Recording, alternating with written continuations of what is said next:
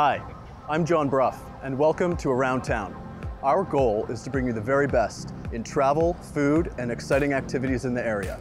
Today, we're in Watkins Glen, exploring the Watkins Glen State Park, and we're going to meet Roney, and he's going to take us around and show us all the must-see places in the state park. But before we go any further, I'd like to say a shout out to Mr. Dorman, the previous host, and his family. We definitely and the whole team here would like to have the same kind of positivity, inclusion, and community involvement that he had. And we'd just like to say thank you very much for all that he did for the community. And we're going to keep that same feeling alive here. So today, we're going to go see Ron, and he's going to take us around. So why don't we go ahead?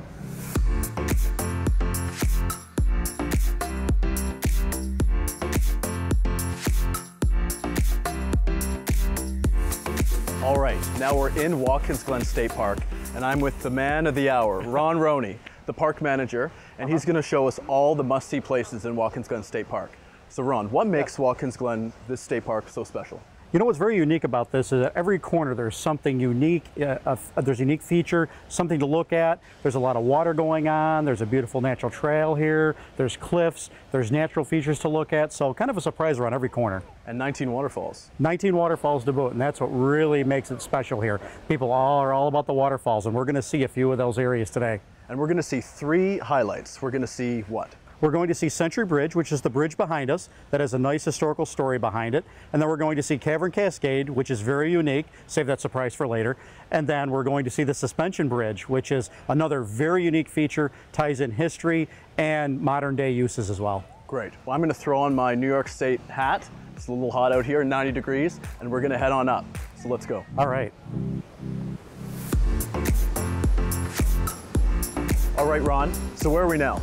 Right now, we're at the top of Century Bridge, which is actually the entrance to the park, and it is a beautiful bridge as you come in, but the feature behind Century Bridge is that below it, there used to be a wooden trough that fed a flour mill in the park. Right here? Right here, and there is a beautiful round hole that was actually sculptured through. They would dam the water up, and then that flow through this hole in the rock through a wooden trough would feed a flour mill. And it adds a nice historical touch to the park that actually it's still here after all of these years for so many millions of people to see. I mean, it feels like we're in a rainforest. I mean, it's so humid, there's vegetation everywhere, it's sunny. I mean, you'd never know we're in upstate New York. Yes, this green's up. By mid-spring, we are in full bloom with the greenery in here. And you're absolutely right. There's water that's dripping everywhere in these cliffs from all of the runoffs, the upland waters, and from the waterfalls themselves that's providing all this water for the vegetation.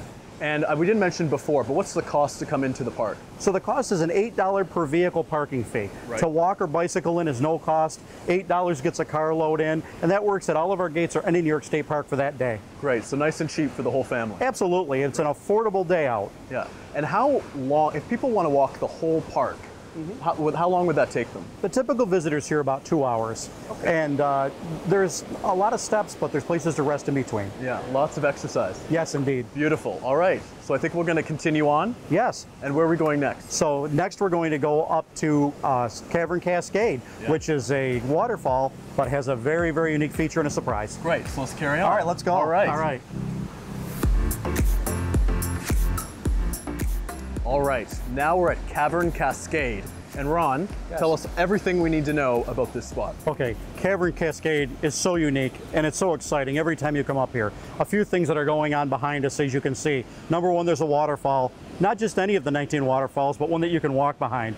Super cool, and we're going to do that in just a moment. You can touch it. You can reach out and touch the water as you walk behind it. I'm sure you can see people behind us just waiting there and spending time there because it's just encapturing. The other part of it is that it leads into a tunnel, a cavernous tunnel, where the temperatures can be about 15 degrees cooler than they typically are away from it or down in the parking areas. We need that if you will. Yep. And also too, it has a very narrow bridge walking that brings you under the canopy of falls. So really a few things going on, but a favorite spot of many, many people that come here. Great, let's go check it out. All right.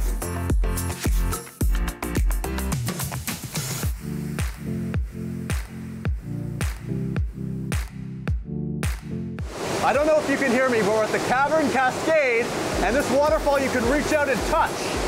I mean, amazing. All right, this is beautiful. All right, we just left the Cavern Cascade and we went out and we reached out to the waterfall and now we're below the suspension bridge. So first, what do people need to know about the Cavern Cascade?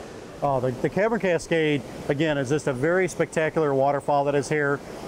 It's a wraparound bridge that comes under waterfalls, which is you can reach out, which you saw us earlier, and then you saw us come up through Spiral Tunnel, if you're following along behind us, and that's now leading us up to what's called the suspension bridge behind us now. And nobody's ever fallen off the bridge, have they? Not that I know of. Okay, good.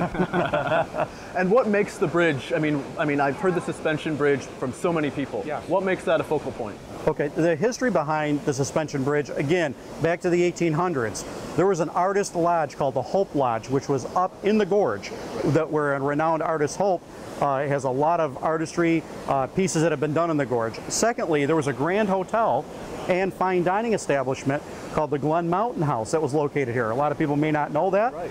And that suspension bridge behind us connected those two and had a canopy along one side of it to keep the folks in their fine attire out of the rain and out of the sun. Right, that was very important back then. Yes. Well, there's so much to see in Watkins Glen State Park. We've only seen 3 focal points, but they have fishing, they have, campsites, they have an Olympic-sized swimming pool. I mean, there's so much to see. I think now we're going to say thank you so much to Ron. Oh, you're very welcome. Thank you for coming. Yeah, it's been a pleasure, and I think we're hungry. We got to carry on, and I got just a spot for us.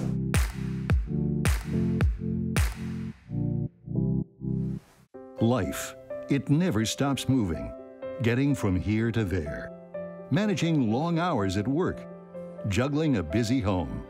You need a bank that keeps up. That's Chemung Canal Trust Company. Bank online, bank with our mobile app, deposit a check with your smartphone, open an account at Chemung Canal, and bank with us anywhere, anytime. Chemung Canal Trust Company, member FDIC, equal housing lender.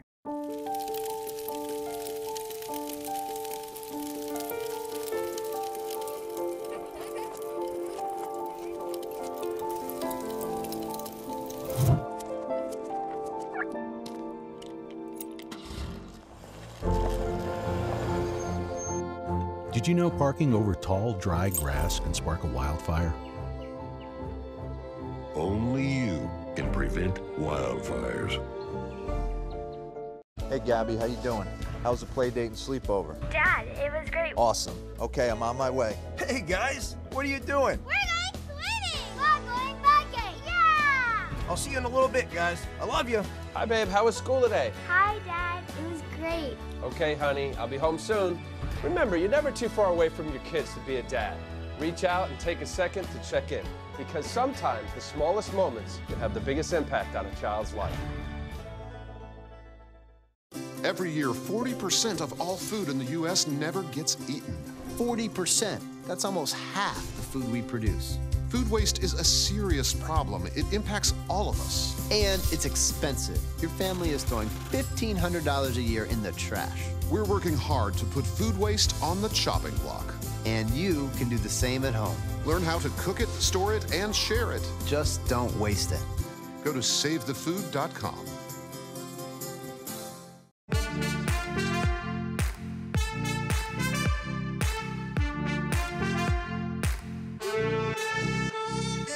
All right, we've left Watkins Glen State Park. I've changed something a little bit more appropriate. We're here at Dano's restaurant. We're gonna talk to Karen Gilman, the owner and chef, and see what she has prepared for us. All right, let's come on in. Hi, John. Karen, how are you? Very good. How are you doing?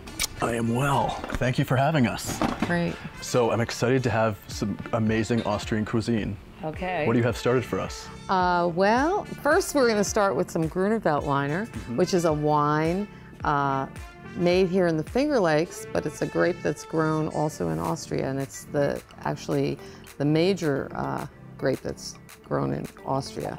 So we've always served Gruner Veltliner at our restaurant, and a lot of Finger Lakes producers are now making Gruner Veltliner. So that's to start. Excellent. So here's a little taste. Cheers. Cheers. And this is made right down the road, Brian Williams Winery. Right. And it's one of my favorite of the Finger Lakes schooners. Terrific. And how long has Dano's been open? We've been here since 2005. We had a restaurant in Ithaca starting in 1990. So we've been in the area for going on 28 years. 28 years. Yes. And I must say, this is my favorite restaurant on Seneca Lake. Nothing beats this food, nothing. So the restaurant was sort of a creation of my husband's and mine. He was from Austria, and you know, the food isn't really fancy, but we want people when they taste it to kind of be just impressed by its freshness, its authenticity to Viennese food. And there's not many Viennese options, so this is something people are getting direct. And this really goes so well with our area's wines. The thing, I think in Austria, when you go to a Heuriger, and those are kind of wine restaurants in the wine growing regions where they serve the local wines and then you eat the rustic food with it. And so it's really a combination of the food, the wine, the landscape, nature, and the people that you're with. And that's what the experience is supposed to be about. It's like four-pronged. It's not just about the food. It's the whole experience. The whole experience and the sense of well-being that you get from that experience. So and you can't beat this view. I mean, really, especially in the summer. No, we were very lucky to find this piece of property about 15 years ago. And then this is the bento box. Yes, so this is something that's kind of a fusion dish here in terms of the presentation. My husband always loved Asian food, and he got the idea that he could take a bento box and make it Austrian. So it has a little bit of our fresh salads, and we have many varieties. It has a Viennese spread. This one's Lip Tower, which is very traditional to have a Gruner Veltliner on some bread. And that's made with paprika, caraway seed, onion, garlic, feta cheese, cream cheese, a little mustard. We have sausage with our homemade Riesling mustard, roasted pork, spätzle, which is a dumpling noodle, and braised red cabbage. So that this is our biggest seller because they get a little bit of everything. Right.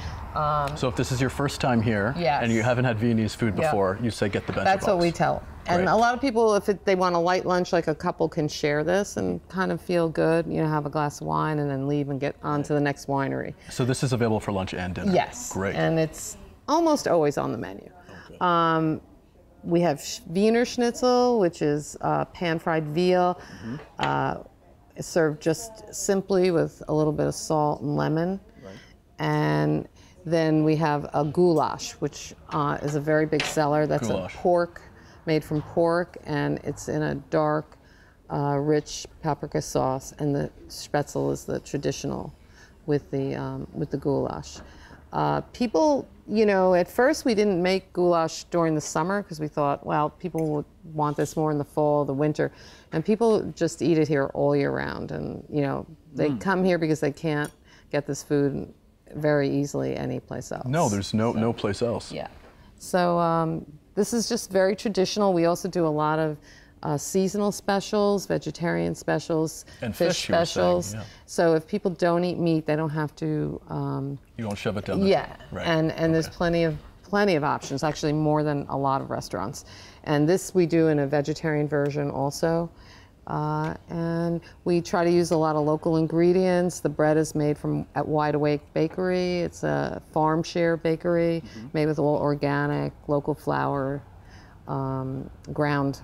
And the gorgonzola cheese. Oh, you like that? I mean, that is the best. If you come down here, before you start any appetizer, anything, ask for the gorgonzola cheese with the bread. I mean, you can have that on your own. It's really, it's that good. Yeah, I mean, people do, like, if they want just a quick snack, they'll stop by and just have our spreads with bread. Delicious. With the bread basket. Delicious. So let's dig in. Anyway, yeah, I will. And then your husband, Dano, he was, I mean, quite the chef. He was a semi-finalist in the James Beard Awards. Yes, on 2 separate occasions. He never won the award, but he was the semi-finalist twice. Yep, for the Northeast, Chefs of the Northeast. We gave plenty of, I'm gonna give you some of this so you can taste this. dinners in New York at the Beard House on, I think, 10 separate occasions in 27 years. My husband is also a big promoter of the area because we've been here for so long. So many times he would bring other local chefs down there with him to do a dinner. And he always brought the wines and beer even, and we brought the distilled products. More recently, we just had done a cocktail dinner along with wine at the Beard House this past December. And so he was always kind of promoting, you know, all the great stuff that's going on here. I mean, even in New York City, I mean, I haven't been to a Viennese restaurant that's of this quality with this view. And you do weddings here and events. Yes, yeah. We do a lot of, we do weddings, we do anniversary parties, corporate events, birthdays, everything, you know, anything. You do it all. Yeah, so, and we can make things very special for people. Like a lot of times they'll start outside and we'll give them the terrace and they'll have like a whole hors d'oeuvre hour out here and then move there. Even this isn't for a wedding necessarily, but just for like a big dinner. Yeah, some kind of special celebration, event. Yeah. Right. And then they'll move in and have their dinner inside. And if people are coming here and they want to be a little adventurous and they're not going to go with the bento box, what would you recommend they have? Oh boy, I don't know. I mean, we do like very big roast pork hocks, Schweinhocks, which are very good. That sounds very Austrian. Yeah, that's very Austrian. We have a very nice charcuterie board that we do, which has homemade sausages, pâtés, and we have some, you know, interesting kinds of pâtés and sausages and things like that on there. There's a spread that my husband makes that it was made out of chicken cracklings, which is very, very popular. Right. You know, it is all so good here. Yeah. I mean, he would come up with things, and I'd say nobody's going to order it, and then people love it. And then it flies off the shelves. Yeah. So. Well, I must say, a lunch in Seneca Lake, nothing is better than Dano's. And Karen, I must say, cheers. Thank you so much. I'm sticking with the wine. Yes, for inviting us down. Yeah. And I think we're going to continue after the break, and we have a special surprise to cap off your day in Seneca Lake. You're not going to want to miss it. Coming up next, I'm in a hot air balloon. Stay with us.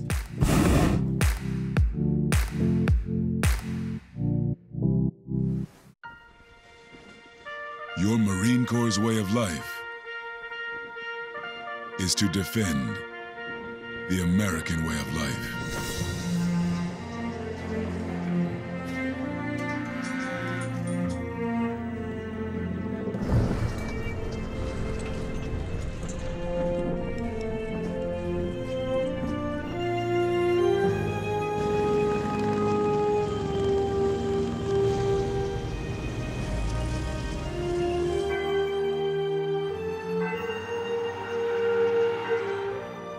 Every day,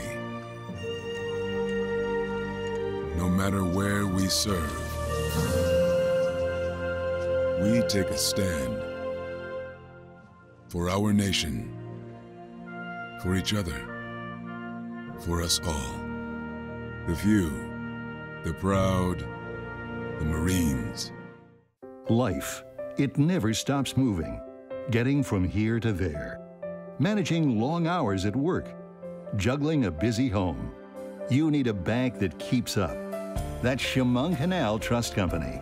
Bank online, bank with our mobile app, deposit a check with your smartphone, open an account at Chemung Canal, and bank with us anywhere, anytime. Chemung Canal Trust Company, member FDIC, equal housing lender.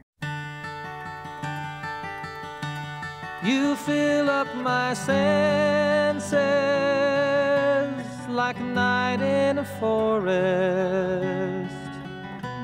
like the mountains in springtime, like a sleepy blue ocean. You fill up my senses, come fill me again. Come, let me love you, let me always be with you. Come, let me love come love me again.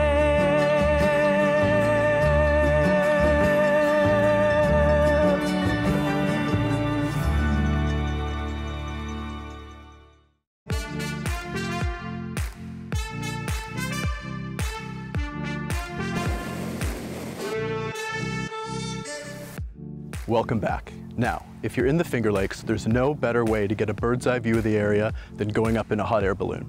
We're here at Standing Stone Winery, going up with Liberty Balloon Company to see a bird's eye view of the area and all it has to offer.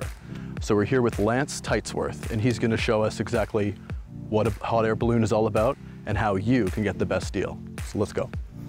So Lance, it's a pleasure to meet you. Nice to meet you, John. Yes. Welcome. Now, what makes going up in a hot air balloon so special? Well, one of the neat things about flying in a balloon is it's really different from any other kind of aircraft. We can fly low, and we fly very slow because we're only drifting with the wind. So we can get a perspective, a quiet perspective of the beautiful Finger Lakes in a way that's pretty unique. Excellent. And how many people can fit in a basket? This balloon is designed to carry 4 people plus the pilot. There are larger and smaller balloons, but this is an average size balloon. Right. And time, how long does a trip usually last? Most balloon rides last for about an hour in the air. The whole experience is about 3 hours, but we shoot for about an hour in the air, give or take a little bit, depending on the weather and availability of landing spots. And when do you take off? We take off in the early morning, around sunrise, or in the evening, just a couple hours before sunset. Great. And then price, what are we talking about? Rides start with our company at $260 a person, and then we also have other packages, private flights, and some rides from selected locations that are a little bit more. But we cover all of the Finger Lakes, and so there's kind of a package for everybody. Right, and we got to talk about the dangers. So what are they? Most of the dangers with ballooning, because we are only drifting with the wind, so we're flying very slowly, most of the dangers are in selecting the right time to fly. So that's why we avoid the middle of the day when the winds are strong and when there are other dangers that aren't as apparent, thermals, wind shears, that sort of thing. So we avoid the dangerous weather conditions, and that eliminates most of the risk from ballooning. Right. So what do you think? Should we take it up? I think it's a perfect day, so let's inflate it and see how it looks. Let's do it. Let's take it up.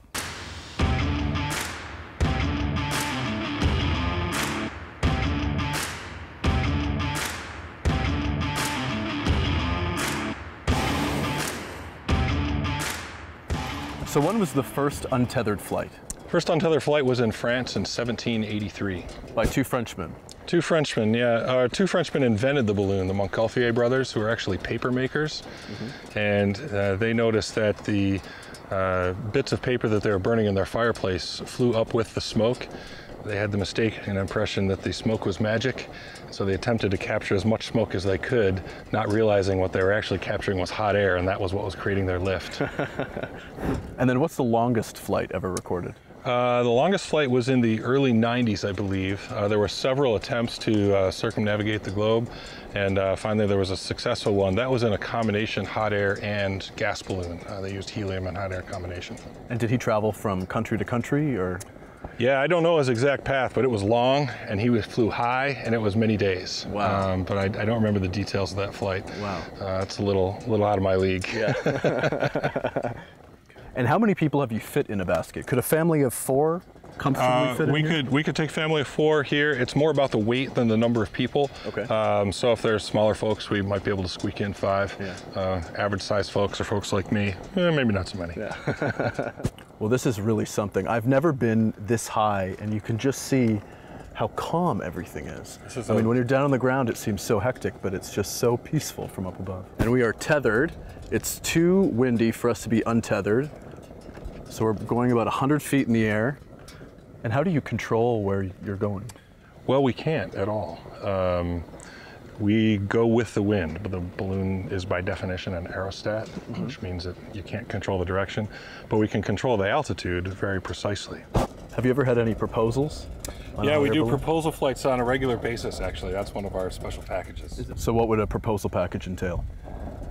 Usually the toughest part of it is keeping it a secret until the moment of. We leave that up to the proposer. That's right.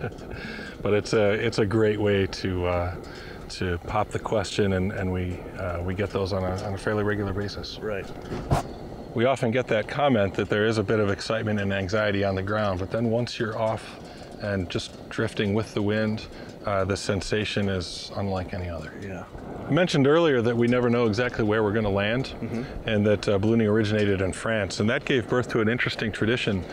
Because we don't know where we're going to land, we are always unexpectedly arriving at someone's property, and we certainly want to make friends instead of adversaries when we land. So the early pilots encountered that same issue. Of course, the peasants in the countryside of France hadn't heard of balloons before, so on one of those first flights they were scared and tore the balloon to shreds with their pitchforks.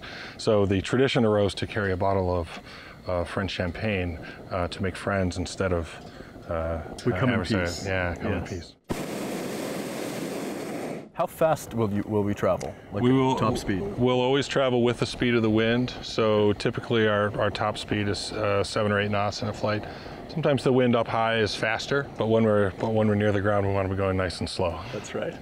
And what about the landing? Do you ever come down hard, or are you able to control that at all? Oh, I would never. No, not you. Nice not and you. smooth. Yes, always. Every once in a while, we have what we call a rip landing. That means we have to pull out the top of the balloon as we land to let the air out and stop us from dragging across the field. But that's still a standard procedure. Basket is built nice and strong. You can feel it flex and support us. But even that landing, it just was not. I mean, you don't feel anything. No, it's not that. It's not what people expect. No, it's typically very smooth. It is really something. Beautiful.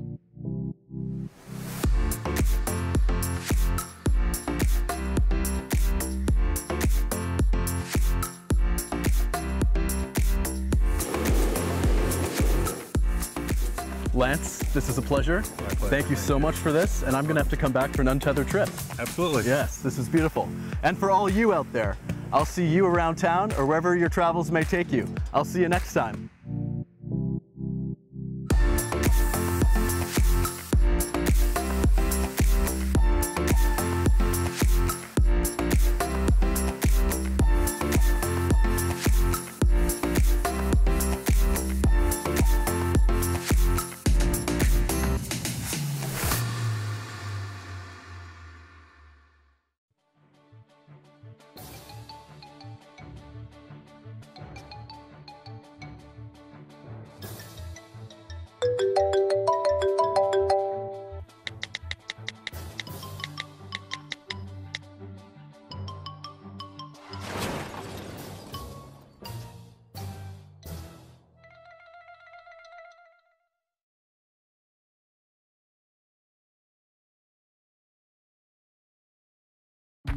People think I'm trash, but they're wrong. Today, I'm just an aluminum can, but one day, I could be a stadium.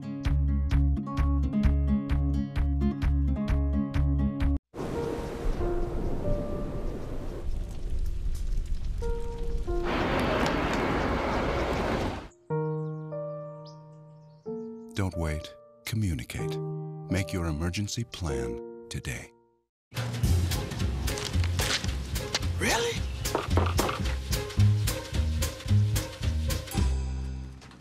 Buzz, what's up, man? You left some leaves burning out here. Yeah, I just came in just for a second. Come on, man. If it's too hot to touch, it's too hot to leave. You could torch the whole neighborhood. It's a good point there, Smokey. 9 out of 10 wildfires are caused by humans. Only you can prevent wildfires. Breaking news, weather alerts, and more on the WENY live stream.